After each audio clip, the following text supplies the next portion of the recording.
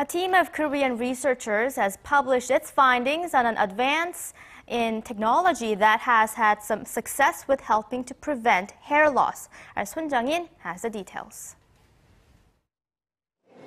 Although there is currently no distinctive cure for baldness, which affects around 20% of the global population, a new treatment is getting some attention among Koreans suffering from hair loss.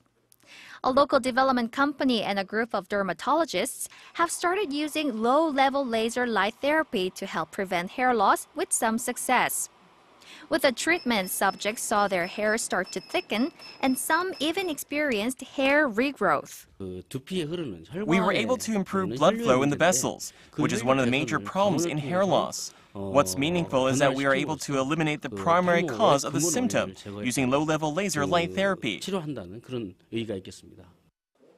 The study was featured recently in the Dermatologic Surgery Journal, a renowned publication in the field, and offers proof that the laser light treatment can help prevent hair loss.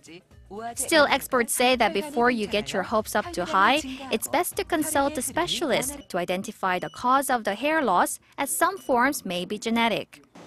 To support advances in technologies such as these, the Korean government is planning to help small and medium-sized enterprises invest further in research and development. Sun Jung-in, Arirang News.